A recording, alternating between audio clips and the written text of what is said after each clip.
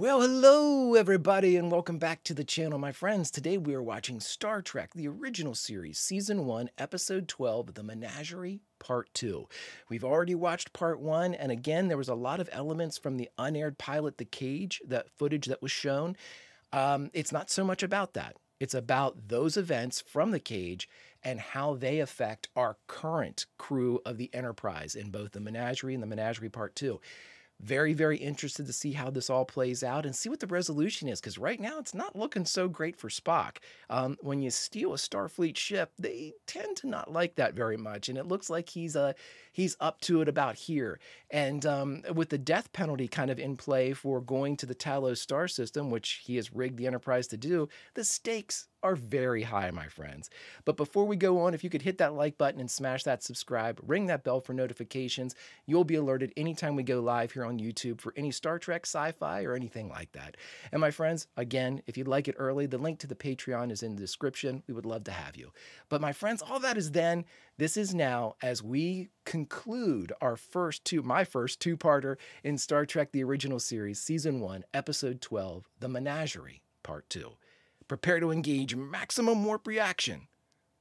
And away we go.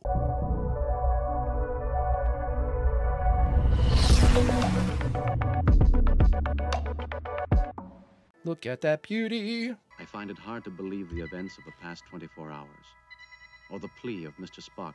Cool shot. How do you plead to the charge of unlawfully taking command of this starship? Guilty. There before our eyes, actual images from 13 years ago, of Captain Pike as he was when he commanded this vessel, of Spock in those days, and of how the Enterprise had become the first and only starship to visit Talos 4. Must have been mind-blowing to watch this live. It was all a trap, set by a race of beings who could make a man believe he was seeing anything they wished him to see. Dart gun. Dart gun. Now, they said these transmissions were coming from Talos 4. Yeah. Mr. Spock, you're aware of the orders regarding any contact with Talos 4. You have deliberately invited the death penalty. Why was this assumed, though? I understand staying out of the sector for the Talosians' benefit. It's your career and Captain Pike's life. You must see the rest of the transmission. Crazy. I mean, these are high stakes. Okay, so Jim's going to tell us about space, it being the final frontier and all. So a couple things that I'm looking for, and again, this is a restating from the things that we went over on Menagerie Part 1. How do they... I understand why Spock is bringing him here. Vina had a similar problem, a crippled body, but was the illusory and everything like that, was able to make her young and healthy and whole. I'm assuming that's what Spock is trying to do, getting back to the Talosians, and even if it's not real, Pike could be up and moving around, or at least feel in this illusory capability that he was back to being himself. I have a feeling the shot that they're going to use at the end of this is the one where, like, in The Cage, it was a fake Pike that was going off with Vina. But are there any more messages, any more communications, any more dialogues? Let's see. The Menagerie, Part 2. Starfleet has ordered no contact with Talos 4. They made no exceptions. The Keeper has taken over control of our screen. Do you understand, sir? Yeah, Pike's the only one that would really understand that. So this is how we get information from inside the Talosian HQ. The Talosians are sending all this stuff, and they had that whole place. I mean, now again, these could be like telepathy-driven recordings, you know? I'm with it, I can buy it. Twinkle, twinkle, twinkle, twinkle, twinkle. I still love the bulging flexing of the veinage. My name is Christopher Pike, commander of the Space Vehicle Enterprise from a stellar group at the other end of this galaxy. Our intentions are peaceful. For now. You're not speaking, yet I can hear you. You will note the confusion as it reads our thought transmissions. Are these the same voice acting? We can soon begin the experiment. They changed these messages, or the dialogue, I think. Oh. Engineering deck will rig to transmit ship's power. We'll try blasting through that metal. There we go. We kept it in. Thank goodness. Thousands of us are already probing the creature's thoughts, Magistrate. These are different dialogue options. Starting just as it happened 2 weeks ago. wonder if they shot additional footage for this. He would see, taste, suffer with the same reality as you gentlemen sitting there. Quick! So he rips this door right off its hinges, if I remember correctly. Fuck that door! It doesn't matter what you call this. You'll feel it. That's what matters. You'll feel every moment of what happens to you. I want to see these are different dialogue options here. Get your +2. Get your +2, Chris. +2 AC. Chris says, you know what? I think you're an illusion anyway, so I'm just going to throw this. Oh, Jesus, that must be so hard. They want him back. Alive, sir. I demand to know why. If you'll be patient, sir, the answers to your questions... You're forgetting you're on trial, Spock. You will answer all questions put to you. They're going to fix him. They're going to try their best. Obviously, there's a lot from the cage in here. A ton. But why wouldn't you use this footage? It's great shit. From the mysterious planet now only 1 hour ahead of us, the story of Captain Pike's imprisonment there. Feel with me, too. You can have whatever dream you want. Somebody had a great comment for the cage and said the Telosians were the original people that made reaction videos. They love watching all this other stuff through, you know, vicariously through Pike and Vina and stuff. And they reacted on it. I think it's hilarious. It's great. Great observation. Meanwhile, they are wrecking shit on the top of that building or the top of that mountain that they just can't see. I love when they come up at the end and the whole top's gone. I like that cannon. What if they ever use it again? The top of that nose should have been sheared off the first second. Oh, it was. It's what I tried to explain in the briefing room. Their power of illusion is so great we can't be sure of anything we do. Yep. Anything we see. Boyce was absolutely correct. A whole collection of specimens, descendants of life brought back long ago from all over this part of the galaxy. Which means they had to have more than one of each animal. This is new dialogue. I don't remember this. You said you weren't real, remember? And she said she was as real as you wish. These are changes. I'm pretty sure I'm going to have to go back and look at this because I remember those conversations being different. An Earth woman? Then you were captured as breeding stock. He made that leap after all that, though. You overlook the unpleasant alternative of punishment. This is where they throw him in hell. Dear God. I will maintain the strongest glass ever. From deeper in your mind, there are things even more unpleasant. I can't wait to do Q&A because I'm convinced, at least I've convinced myself, that there is different dialogue being delivered here. Not crazy different, but definitely manipulated for this episode. With the female now properly conditioned. You mean properly punished? I'm the one who's not cooperating. Why don't you punish me? Now, this was an original exchange. I don't know if they're just showing us more of the conversation or this is added dialogue.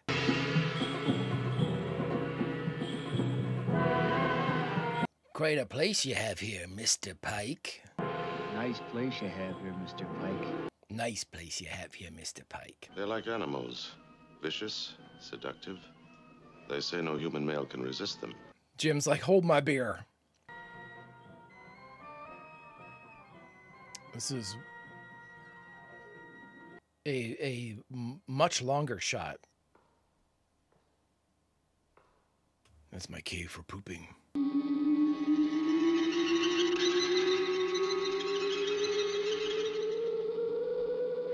The women! The women! I think you just blasted a hole in that window and you're keeping us from seeing it. You want me to test my theory out on your head? No. You were right. It seems the Telosians have deserted you. Gentlemen, a moment, please. Here comes their request. May I have your verdict? Signal you want them to wait. Captain, please. It's your life now. At least a chance for life. You keep talking about life, Mr. Spock. A chance for life. How? As a prisoner? Caged? A zoo specimen? Living the illusions that amuse his keepers? No, Captain. There's more to it. Watch. Guilty, yes or no, Captain? Yes. I must also vote guilty as charged. And you, Captain? What are you going to do, Jim?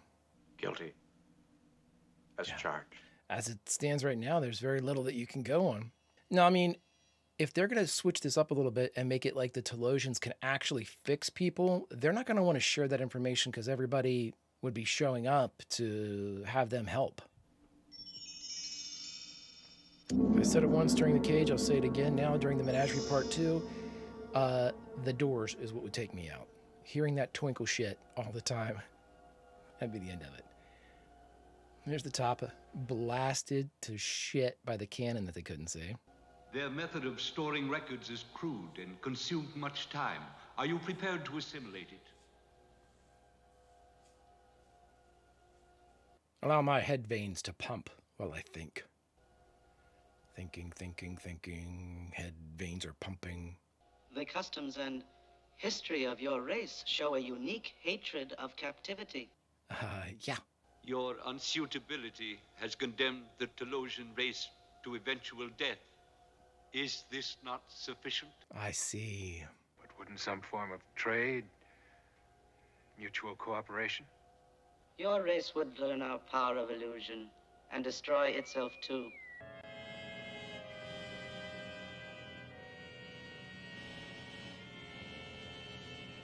I mean, try to keep the look of disgust off your face, Chris. They found me in the wreckage, dying. Lump of flesh. Oh, God. They rebuilt me. Everything works. But they had never seen a human. They had no guide for putting me back together. It's one of the more horrible things ever said in Star Trek so far that I've experienced. They tried. They just didn't know humans. But they tried. It was necessary to convince you her desire to stay is an honest one. You'll give her back her illusion of beauty. And more. Now, curiously enough, I want to see, they have a shot where Pike leaves and walks off with, there's an illusory Pike that walks off with Vina, and they're going to use that as the end shot whenever they bring chair-bound Pike back. I guarantee it. All decks, prepare for hyperdrive. Look at him. Ready, sir. Engage. It's a really cool idea to incorporate the pilot material into this. It's a really good idea.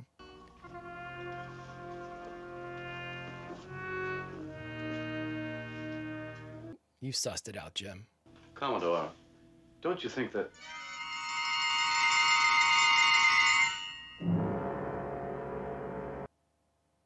What? What you now seem to hear, Captain Kirk, are my thought transmissions. The Commodore was never aboard your vessel. His presence there and in the shuttlecraft was an illusion. Mr. Spock had related to us your strength of will. Captain Pike is welcome to spend the rest of his life with us, unfettered by his physical body.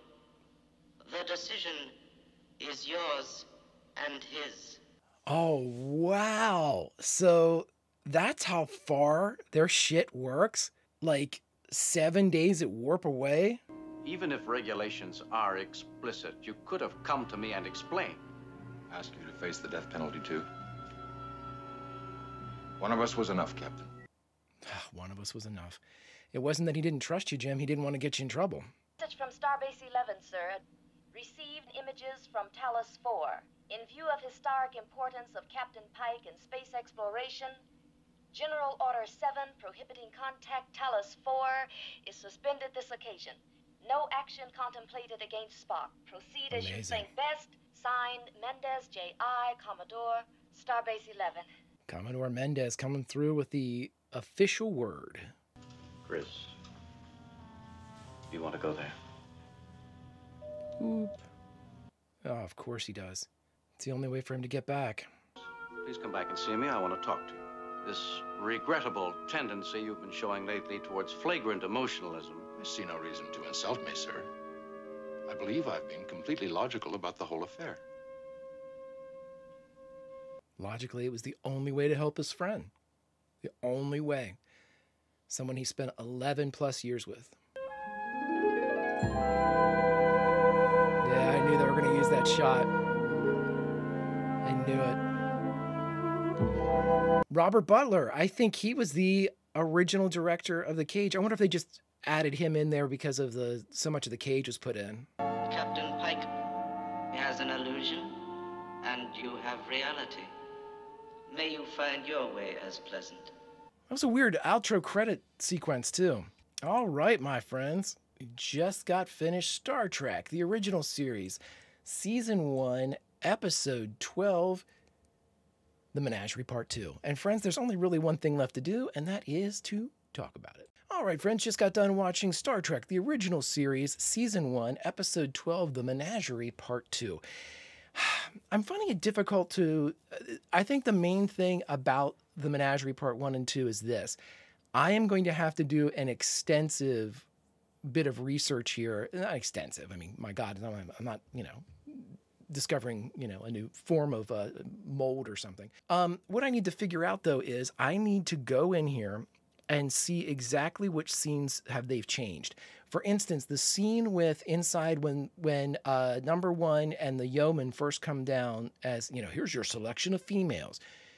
That whole sequence was different. Several of Vina's lines were different. I don't know if they were added in afterwards, like they had the actress come back in and like re-record some lines, or these were outtakes that we didn't see or I didn't see in the whatever version or the edit of The Cage that they've put up for like mass consumption.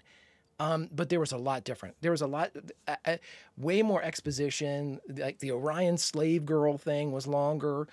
Just a way more conversations, like the phasers being placed and then several, a time lapse before the Telosian comes in and gets grabbed. A lot of very different things, And that I think is the most fascinating part about this is we've looked at The Cage. So really the Menagerie is nothing more than an observation of the events of The Cage, albeit this time we're given way more to understand, way more explanation for certain things. In fact, and I'm going to reserve judgment too much, but I think that the cut that we saw in the Menagerie was the stronger cut than the one that we were given for The Cage. I'm guessing there was a time constraint there. There would seem to be a lot of I'm going to just have to go back and take a look at it. But it told us a lot about the Telosians in that their power is way more advanced or way more blanketing than what we thought. I mean, to be able to insert Commodore Mendez into the shuttle from all the way back at Starbase 11, which they said was 7 days away at warp, that's a hell of a reach of those powers. And a couple questions that I have going forward now is obviously the Telosians have at least the Telosians have the capacity for compassion, and it looks like they were genuinely sympathetic or empathetic towards the plight that Christopher was in. Because they were able to, they readily accepted him back. They were the ones that initiated communications, well, not initiated or responded or whatever, to what Spock had said, opened up a space for them on Talos 4, presumably with Vina and Pike here. Here's my question. So the illusions are present. The biology is present in that though their forms are shattered, Vina and Pike are both on Talos. So they're both there, but they appear young to one another. Obviously Pike's able to move around. His mind is fine. So now with that added, ability of the Telosians to have that tangible illusion quality, he basically has a life on Talos 4. I'm going to continue by saying this. This opens a lot of things for me. And I think this would open a lot of things for a future series like A Strange New Worlds or like a Discovery. You have several dangling threads here. And I don't know if we get this addressed anymore in the original series. But if the Telosians can reach 7 days away at warp, as far as that's the guide that we're going, we know they can reach at least that far away. What is to say that they couldn't gift Pike with the ability to, even though his body's shattered, he could appear like the old Pike, talk, converse, live a life, because like they said, his mind's fine, his body's shattered. If they could do that, then, with their range being what it is, isn't there a way to actually put Chris back out there? At the very least, he could work as an ambassador for the Telosians or negotiate with Starfleet in the future. How long will the Telosians let Vina and Pike live? Is it a limit to their biology, or is it something the Talosians and their medicine and everything can do to keep them alive for a longer period of time? Finally, I'll say this. Is it something that can Vina and Pike have kids? Now, obviously, advanced years of both, you know, Vina is only 13 years. I mean, she's 13 years older than she was as the old kind of shattered woman, older shattered woman that we saw after the illusion was removed. Pike's 13 years older. I don't know how any of that works. I'm just saying that if somebody wanted to, there's a lot of story left on Talos 4, a ton of story left on Talos 4. I'm very, very curious about that. And the other thing I think is the big takeaway from all of this is the interpersonal relationship building between the big three. We didn't see much of Bones at all, I think, in the Menagerie Part 2, but in the Menagerie Part 1, Bones was adamant that this is Spock. We have to trust Spock. Spock is going to, he took Spock's side. Now, albeit, he was under the impression that Spock had nothing to do with it. But this was Bones. He doesn't need an excuse to butt heads with Spock. On any given argument, any given item, any given moment, he can butt heads with Spock. But when the push came, when it was really a big deal, Bones came to his defense, which I love. And that is, I don't care how you cut it, that is definitely a developer in a relationship. Spock isn't present. He's not doing it for Spock's acceptance. Spock sees him sticking up for him. It has nothing to do with that. He does it in a vacuum, just he and Jim, and he's able to you got the conversation between the two of them. And that's great. That's really, really solid, really, really great shit put in there. And of course, the bond between Kirk and Spock is only strengthened by this. Now, Kirk can always say, why didn't you just tell me? If you told me, we wouldn't have a problem here. Understandable, though, even with the illusory Commodore Mendez, he stated it. Kirk, this is your ship. You're held responsible for everything that goes on. Your career's over. That's what would have happened, especially because Spock would have had to have known that if he had come to Kirk and said, listen, the Talosians are contacting me. They can give Christopher at least some measure of life. Kirk, in all likelihood, would have been like, okay, let's do it. That means we have to break orders and blah, blah, blah. Kirk probably would have went along with it. And thus he would have been exposed to any type of court-martial regulations, prosecution and punishment, and Spock wanted to spare him that. That was Spock's logic was, I'm not saying it to you because I don't trust you. I'm saying it to you because I know what you'll do. And so if I keep it silent and keep the real motives absent from the conversation, I'm sheltering you. I'm insulating you from any of the problems that might pop up, problems like, death penalty and shit like that. Which leads me to my final thought on all of this. Why was it a death penalty? Was it just considered that the Talosians were so strong that they couldn't afford to lose a ship, or you can't, they could enslave you? The possibility exists that we just need to leave that sector alone. I get that. I get the idea, or let's just, put some buoys up. Let's make sure that nobody beacons up. Let's make sure that nobody knows to go in here. It's understood. Talos star system's off limits. You cannot go out there. But then to make it a death penalty, which in and of itself, here's my point. If you're Starfleet and you say, hey, listen, for reasons that you don't need to know, Talos 4 or Talos star system, specifically Talos 4, is extremely and exceptionally dangerous. Stay away from it. I think that carries more weight and less of an interest peaking moment than if you say the same thing, Talos star system's off limits, Talos 4 especially. If you go in there, you will be killed under the death penalty, which is such a rare thing for Starfleet. If anything, someone might think more. Why? Of all the places to get a death penalty, Talos 4? And it goes from being just a place we don't go to a place of interest. Why don't we go there? I don't know. That's just me. But anywho, my friends, if you stuck with me this long, please hit that like button, smash that subscribe, ring that bell for notifications, and you'll be alerted anytime we go live with any Star Trek or science fiction related material. And of course, if you want it early, link to Patreon's in the description. So it's time now for us to go over to Q&A. And I think what I'm going to do with Q&A is obviously both parts 1 and 2 of the Menagerie, but I'm going to stay away from talking too much about the cage, except where there are different dialogue options that have been provided. We'll talk definitely about that. But my friends, it's time for Q, so I'll see you over there. Greetings, mon capitans, and welcome to another installment of Q&A. My friends, an extra special Q&A today, as we have not one, but 2 episodes to Q&A, and that is the Menagerie Part 1 and the Menagerie Part 2. First and foremost, let me address this. Throughout the reaction, especially in Part 2, I kept saying, is this different? Is this line changed? Is this an added line? Is this a different, a dialogue option? The answer is sort of. Instead of it being like a completely different edit or, seeing lines that had been edited out of the cage or vice versa, what it really was is a positioning. There was a perspective problem, and I fell prey to it.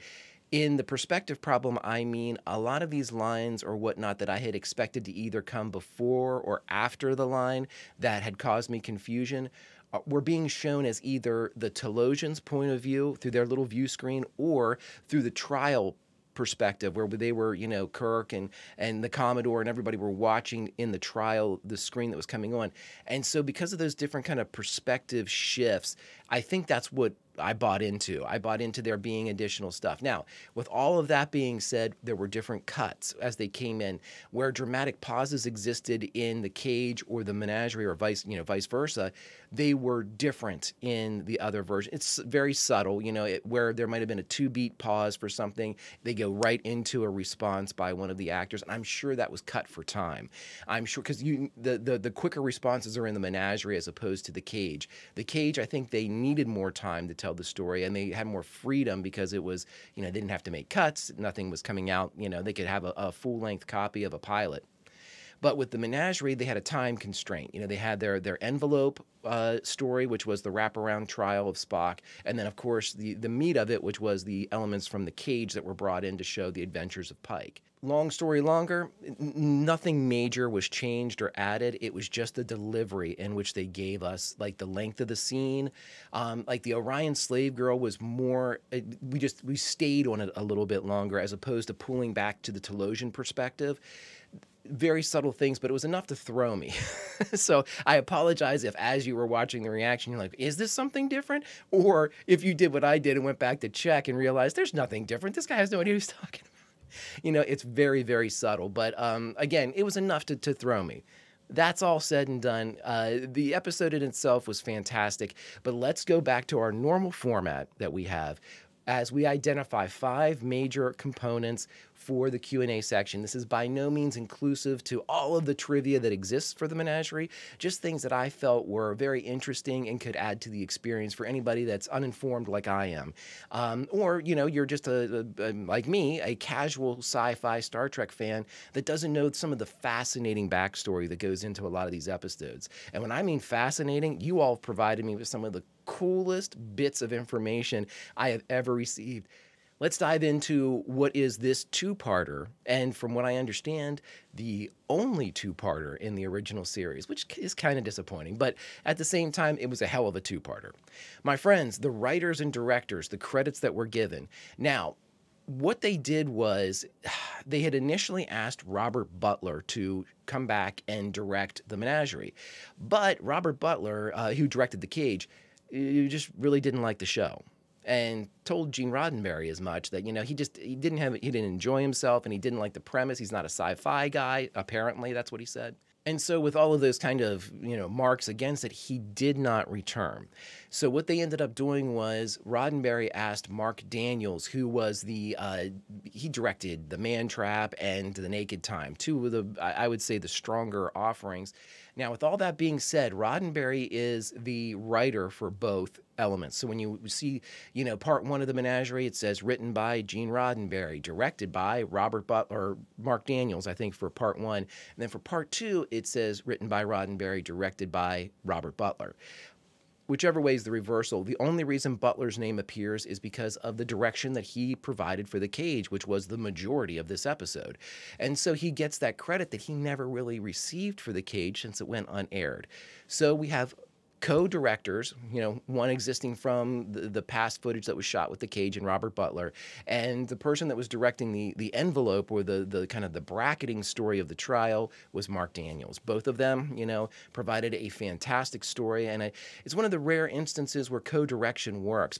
Again, it's a kind of a unique circumstance, but it worked very, very well, and the styles of the two didn't, hinder one or the other. They played well together.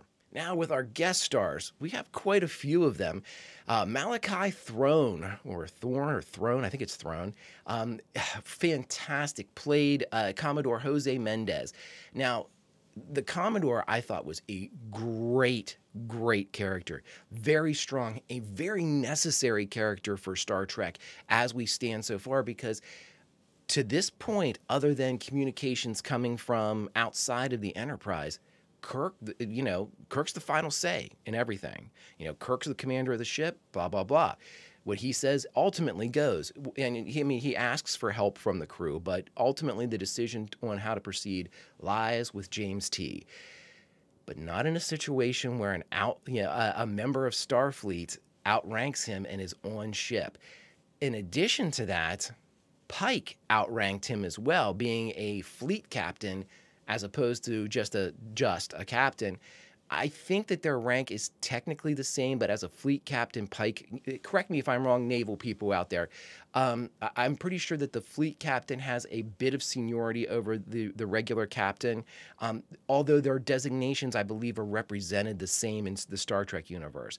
From what I read, I could be really, really wrong about that, or I misread it. But that's, regardless, we had two other characters aboard ship that were either of greater or the same rank as Kirk, which added, I thought, a lot to the tension. Jimmy can't get Spock out of this, especially if he's 2v1 in a trial or a group of three here, seeing exactly what his guild is. The other people that we had in there, and fake or not, the actor Malachi Throne played a fantastic role, and I so desperately wish that this character would come back again. I think this is the type of character that would have been a fantastic touchstone. I'm not talking every episode, or somebody that constantly delivers orders to the Enterprise. I just think that, once or twice a season, touching base with the Commodore would be really, really great, but I don't think he shows up as the Commodore anymore. I might be wrong. Please correct me if I am. I didn't see any instances where it said that he reprised the role, though. So that's where I stand. Now, Sean Kinney is the one that played Pike in the chair, Pike with all the makeup on. He was made up to look, the actor himself looked a lot like Jeffrey Hunter, who played Pike in the cage. Same type of facial features and whatnot, facial structure, I should say. But it took him 5 hours in the makeup chair to fix his role in the Pike chair. And what they did, too, is in the process of applying these prosthetics and things like that and the makeup that was placed on there, they were using the headshot of Jeffrey Hunter as a referent. So they were trying everything they could to, enhance the jawline and kind of contour the nose, anything they could to make him look just a little bit more like Pike, like Jeffrey Hunter, even though that he was, had been disfigured by the Delta rays. It was something that they really tried to get as accurate as possible. And I think they did a hell of a good job. Honestly, I think that just upon the eyeball test, you'd be like, is that the same guy? But if someone said, hey, yeah, that's Jeffrey Hunter, you'd be like, all right. It wasn't so far gone that, it took away from the story or anything like that. Hansen was played by Hagen Beggs, which I thought was a hell of a cool name. And then we had, of course, Jeffrey Hunter as just not reprising the role, but Jeffrey Hunter's clips from The Cage as his portrayal, one and only portrayal of Christopher Pike, and Susan Oliver as the Great Vina. Again, these from The Cage. Neither of them returned to either offer voiceover work or additional footage, which I thought would have been really great, but I can completely understand why they didn't do it, because it is a time and money problem. Also, I think Jeffrey Hunter couldn't come back. He didn't want to, but he couldn't either. He was already engaged in another job. Now, of the core cast, the big three was there in Spock, McCoy, and Kirk, obviously. We also had Scotty and Uhura, no Sulu in either Menagerie Part 1 or Menagerie Part 2.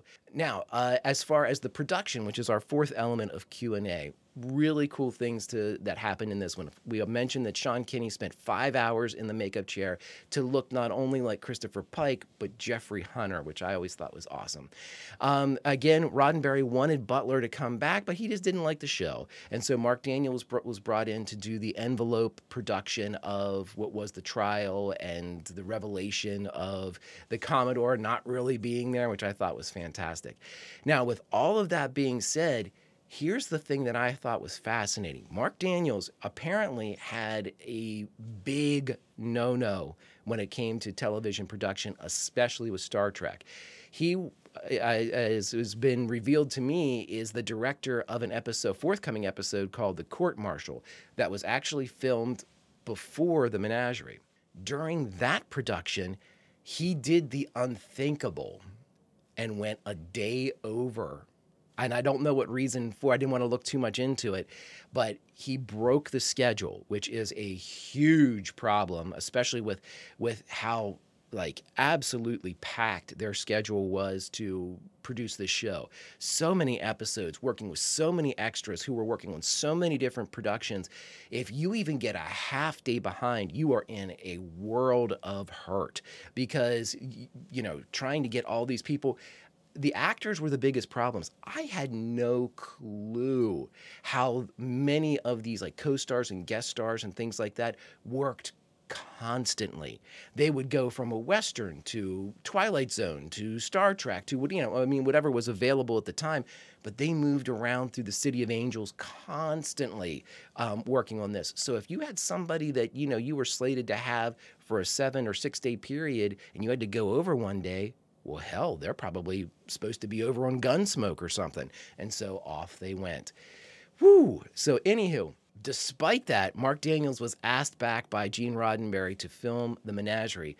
And Daniels, again, did the unthinkable. He was able to wrap production on his side of The Menagerie a day early to make up for the lost time, which I thought was baller because adding a day, hell, that's easy. You know, you just F up. Or you have to, you know, need to retake and do things, which is effing up. With this one, though, cutting a day of an actual established production, you could say, oh, well, there's not that much that's in the envelope episode of The Menagerie.